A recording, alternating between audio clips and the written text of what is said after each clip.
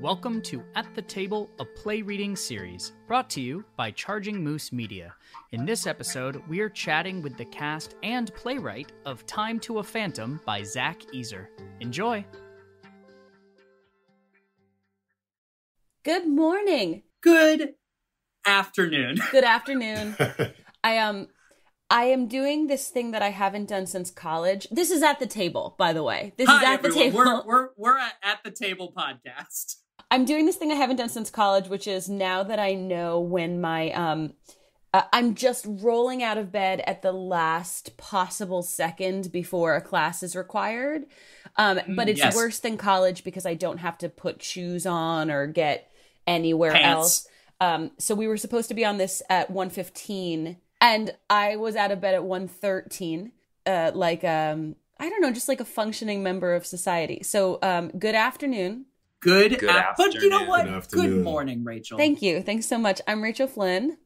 I'm Ned Donovan. And we are thrilled to be back for our fourth installment. It's technically our fifth play, but it's our fourth week. Wow.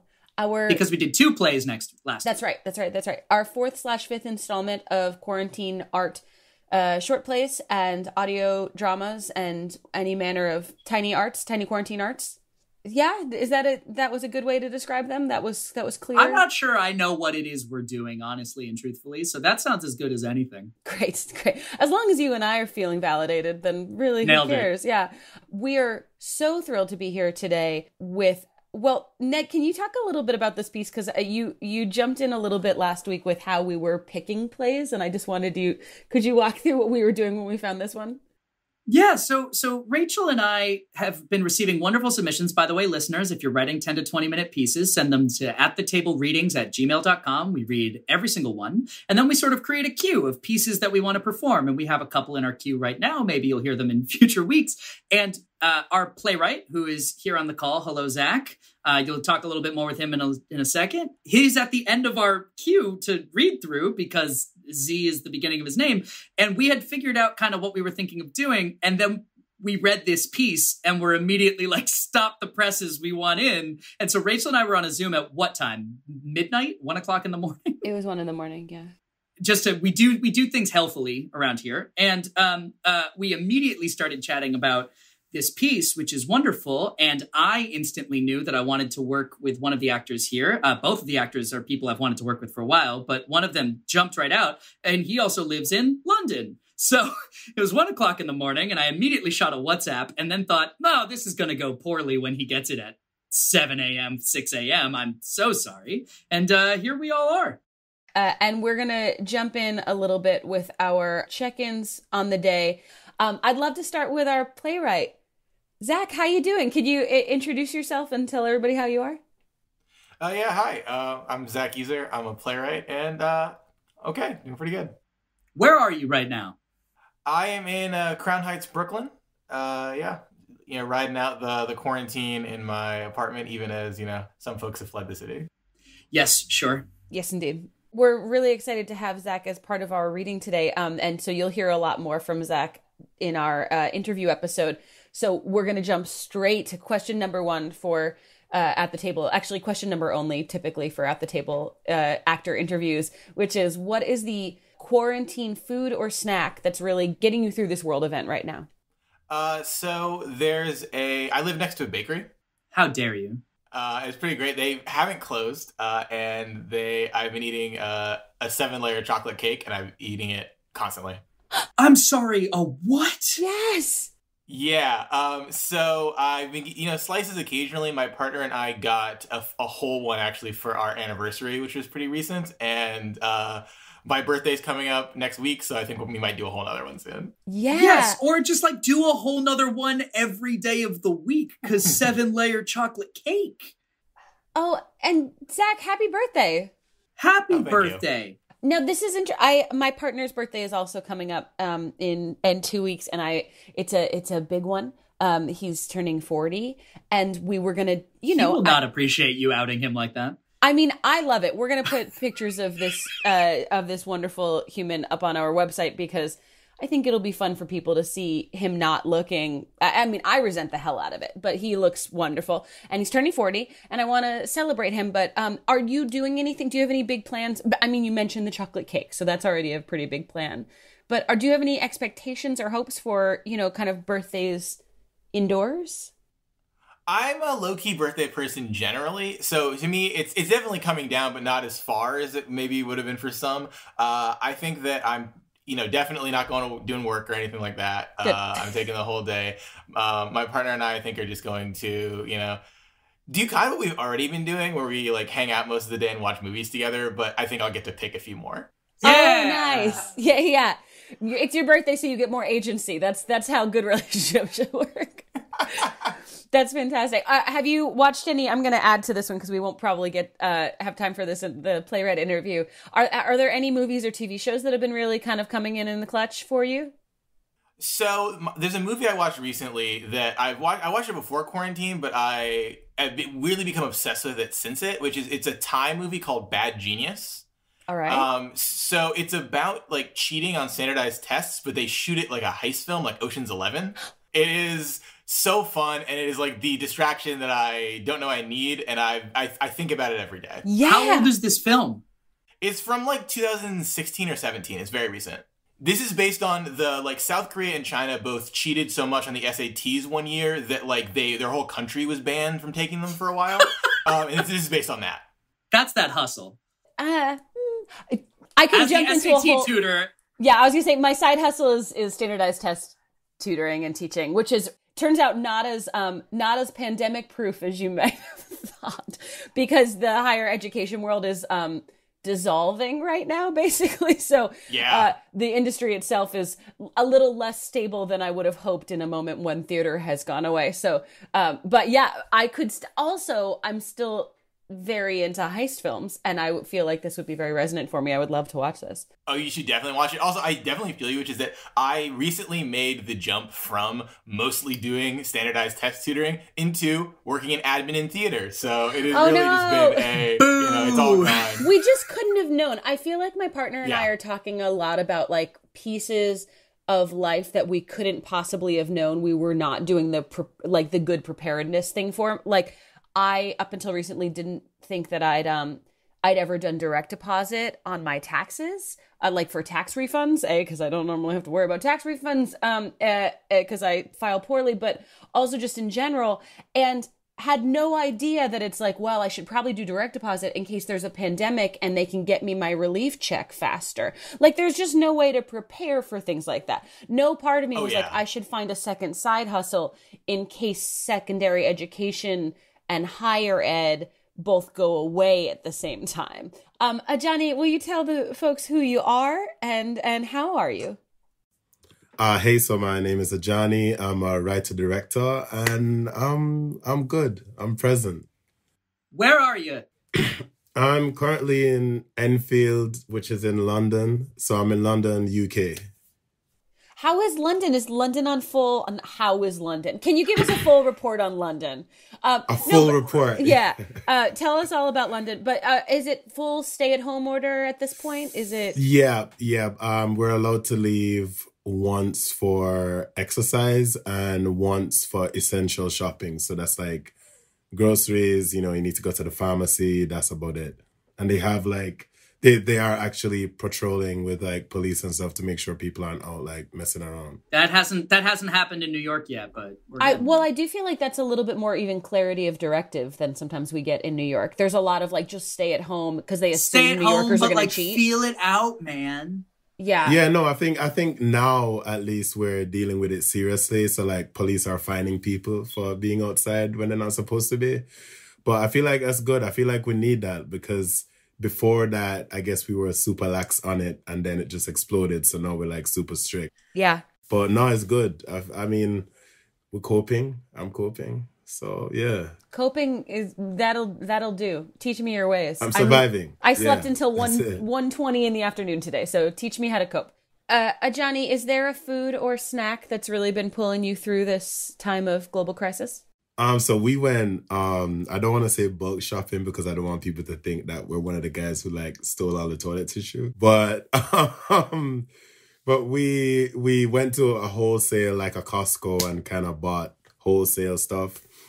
And because we were being healthy, so we're not going to buy snacks. We actually only bought one snack, which is hobnobs. I'm not sure if that's an American thing. Yes, no, they're not, but I love them so much. Yeah, so hobnobs have been my only snack of choice throughout this whole time. What are hobnobs for those of us who do not? They're like an OT biscuit, if that makes sense. That's my drag name. We're so glad to have Odie Biscuit join us today. Thanks. Odie Biscuit here. Shantae, you stay. I do like very much that you're trying to be healthy, so you only got a bunch of hobnobs, which are like a bunch of buttery cookies. biscuits. Yeah. I mean, I probably eat more than the healthy allowance. What's the supposed serving size of a hobnob? Oh, if don't it's do less this. than a That's package, judgment. then... I don't like this. The serving size during a global crisis is as many hobnobs as you want to eat. Exactly. 100%. Adjani, before all this kind of went down, or even during all this going down, were you working on anything? Have you been? What's kind of been up your world alley? Yeah. So I guess thankfully I've been in development for 2 TV shows. So I've been like, congrats. I guess the contracts were. Thank you. The contracts were signed before the lockdown. Hey! So yeah. So it was even just like a couple of weeks ago, they were like, my agent was like, yo, so they're going to deposit 25% next week. I'm like, that's what I needed. Yes. So fortunately, I've just been writing. And so it's been that case prior. And I guess it's going to continue for hopefully a couple more months. Amazing. So, that's wonderful. Hey, Adjani, I know we invited you here to be an actor, but also if you write a 10 to 20 minute piece, you know where to send it. 100%. Great. The man's busy right now, Ned. He's writing for people who are paying him. He's legitimately working. No, trying. That's fantastic. And Justin, will you tell the people who you are? Hey. Excuse my me, name is Odie Justin. Biscuit. Odie Biscuit, the artist formerly known prior to the lockdown as Odie Biscuit. My name is Justin Schuman, and I am an actor, photographer, business owner, human monster that lives in Harlem in New York City. How you doing? I'm great. I've come to find that I'm a human who thrives in quarantine, which might be a special skill I didn't know was important prior. Like Rachel was talking about things we couldn't possibly know we would need to be prepared for, but I've secretly been preparing for being shut up in my apartment for years, I guess. So I'm great. I'm quarantined with my boyfriend, which makes it infinitely more enjoyable. Sharing this with somebody else is, I have found a necessity. So I'm really good, actually. Good. Yeah. I'm so glad. Thank you. I also know that you have a wonderful support system. And the reason I know this is because the other night was Easter and I was bemoaning not having an ingredient to make like an Armenian Easter recipe that I make every year. And Justin's mother contacted me on Facebook and offered to drive into New York to get me the ingredient. She is a woman who I adore and also have met once. And she was reaching out to be like, I am happy to come bring you this ingredient so you can make this recipe that for feels Easter. right. I've never met Justin's mother, and she sent me an email once just to see how I was doing. Wait, that's true, Ned, right? Yeah. I am so glad that my support system has become every people's support system because... And by that, you mean your mother has just become our mother. My mom has single-handedly used Facebook to reach out and communicate with those in need. So thanks, Perry Apollo Schuman Shacknow. We thank you for your service. We will have a link to Perry's social media up on Personal the website because it's worth following. It's worth following Perry. And Justin, this is actually a conversation that you and I have a good deal. I was so lucky to get to meet Zach and Adjani this week. I'm very excited to work with you. I got to work with Justin this past year down at the Alliance Theater in Atlanta. And as a result, we spent a huge amount of time talking about snacks and the foods that we loved. But I haven't gotten to hear about what's really pulling you through the quarantine. So can you talk to me about what you're eating? I can absolutely talk to you about what I'm eating. I, prior to the quarantine, had rediscovered Snyder's honey mustard pretzel bits. Ooh. They are a wildly addictive snack that I now, again, like Adjani, I don't want people to think that I've been buying in bulk needlessly, but I wouldn't say that people are like hunting for Snyder's honey mustard pretzel bits, so I don't feel terrible when I buy 4 bags of them. So that's what I've been subsisting on mostly, but I also have to give a big shout out to Groupon, # sponsored by Groupon. Which Sponsor I'm not, of the but pod. maybe we will be soon. I have been buying all of my wine from Groupon.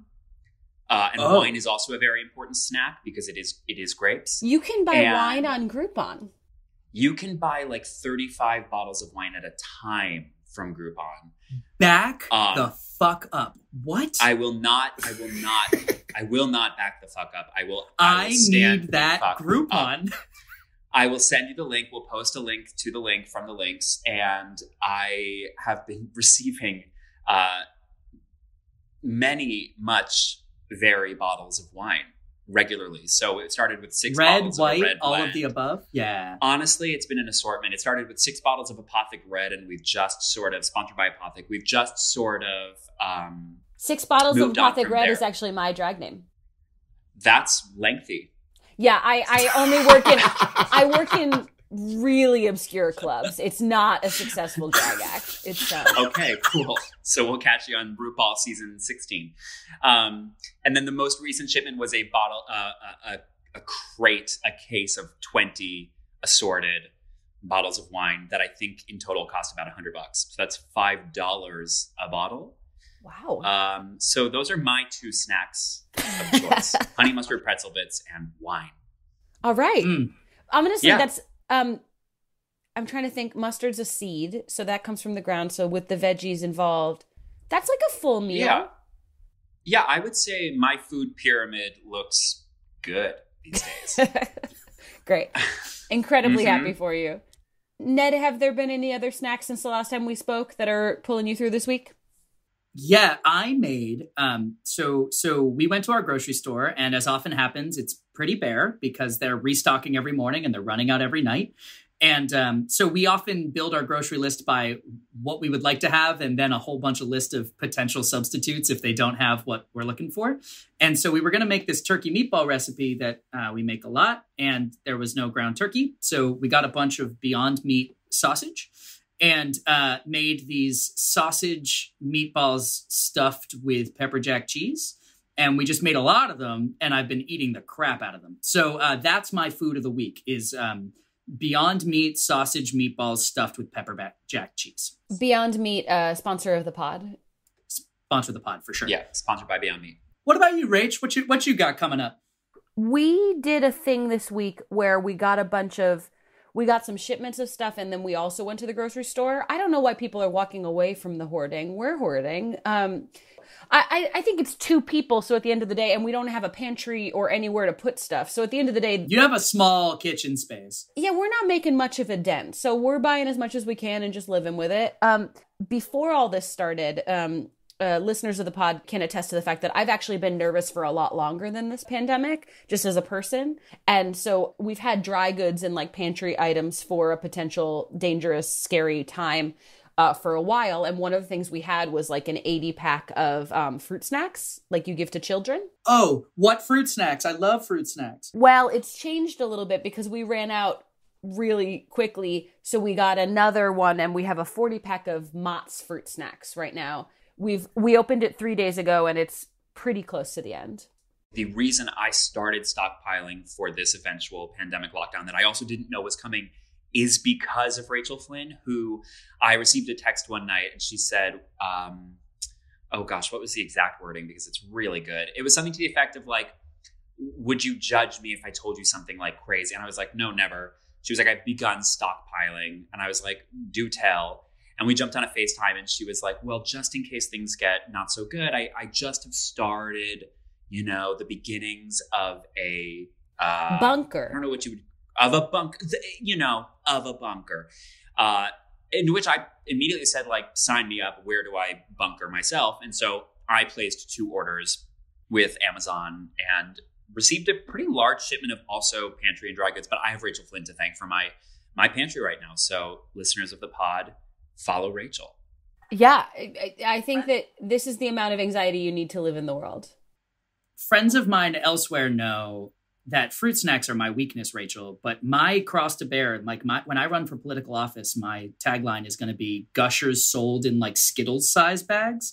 Cause like, I'm not here for the little packets of Gushers. I want Gushers in like a bag that I can get normal candy in. And I'm sure they exist somewhere, but they need to be in my bodegas. So this is my political move. Yeah. And I it's think also better I can for the get elected on environment. this. Yeah.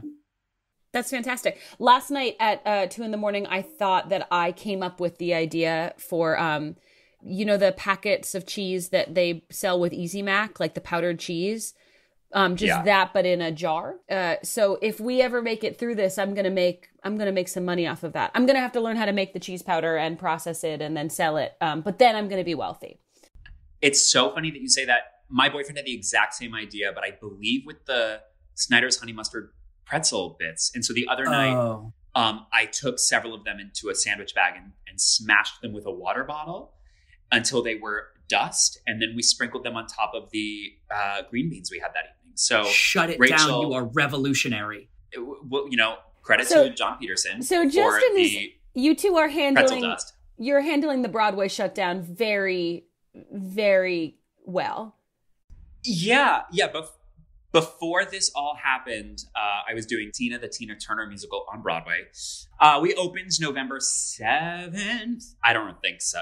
We opened November 7th, I believe. But we had a little bit of a run before this all got shut down on March 12th. And again, as of right now, we're being told that we are good to reopen whenever this does end, whenever that may be, which is cool because, again, it is a pretty commercial and corporate piece. But in this time, I'm super grateful for that because there are a lot of shows that are not going to have the funding to reopen, which is when Broadway closed on the 12th. I had a really good cry on 8th Avenue, and it wasn't even really for me and my own experience, but it was this awareness that there were going to be pieces of art that would, like the fact that I'm not going to get to see Laurie Metcalf do Virginia Woolf it hurt my heart so bad. Crushing. And then these shows that closed that were never, the fact that Inheritance didn't get their last weekend and stuff, just like these little things. And I was like, oh, it hurts so bad. So I am doing pretty well and I'm excited to have a show, hopefully, after all of this. But I'm handling the shutdown about as well as one could, I think. Both Justin and Adjani, is there anything that you have found has really helped you get through? Like either something that like maybe our listeners might be able to take away from your experience in the quarantine? I think that actually I've been, again, there's this whole like, you got to build your hustle kind of energy going on in terms of like, if you come out of this without a new skill or a new you wasting time. And I think for a while, especially as a writer, because I know that writers are writing right now, I felt kind of overwhelmed by that pressure and subsequently not working at all. But actually, I think what's been good is a friend of mine reminded me of this kind of concept of deep work. So actually, I've only been working for like 3 hours a day. That's it. But it's like 3 hours, put away the phone, like put away all kind of, all the tabs on my thing, which is not helpful. But yeah, just 3 hours of consistent work. And then that's it. Cool. Just chill, like back to whatever. And I think it's more important to have like consistency of short bursts rather than like, stay up all night and bash out work and then you sleep the next 2 days. So yeah, I would just say 3 hours per day has been what's been like a good tip that kind of changed the tide for me to kind of be more productive. Cool. Yeah, I would agree with Adjani. I think that for me, it's been leaning into the daily structure and ritual and having, we try to put things on our weekly schedule that we can then look forward to. So every Monday and Thursday, we take yoga via Zoom, which is something that I had never done prior to this quarantine, but it's something that I actually enjoy a lot. And so not yoga, but yoga from my living room.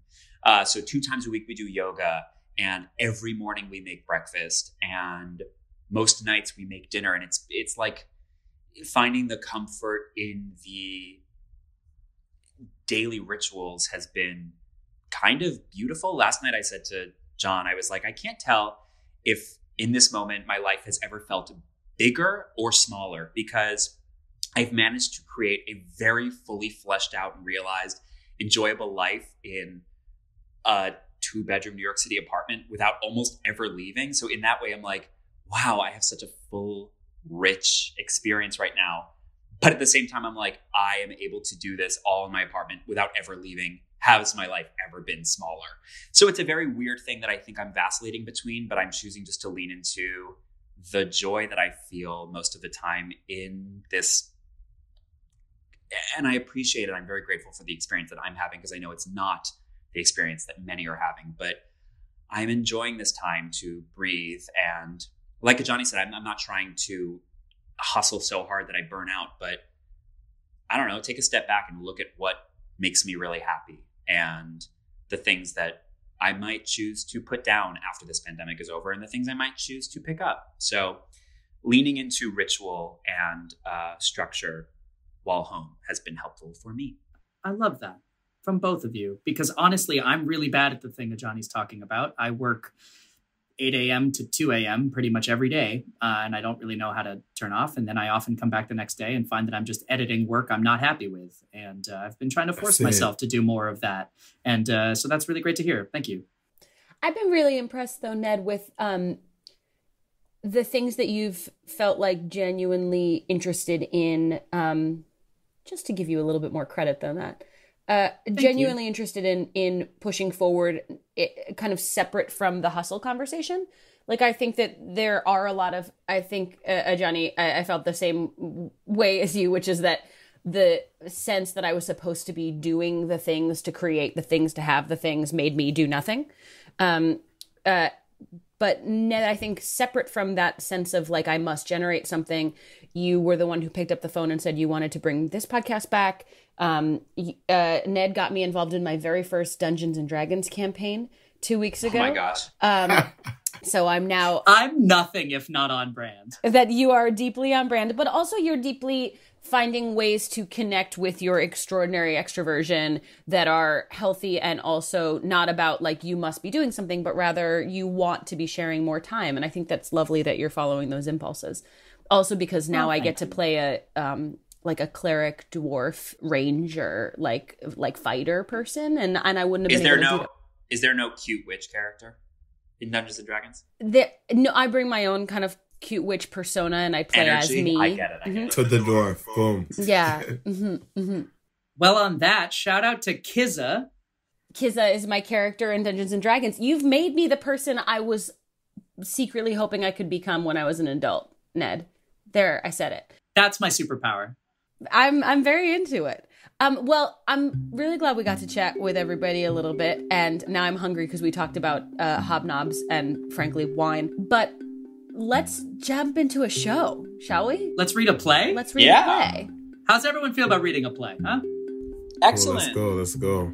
Let's do it. You've been listening to At the Table, a play reading series produced by Charging Moose Media. We are hosted by Rachel Flynn and Ned Donovan. Our artistic director and senior producer is Rachel Flynn. Editor is Ned Donovan. Associate producer is Megan Bagala. Music by Marcus Thorne Bagala. Thanks to our cast Adjani Salmon and Justin Schuman. To learn more about them, visit our website at chargingmoosemedia.com/atthetablepodcast. Be sure to listen to our full playwright interview episode with Zach Ezery releasing next week. You can find us on social media at the Table Plays. Please connect with us. See you next time.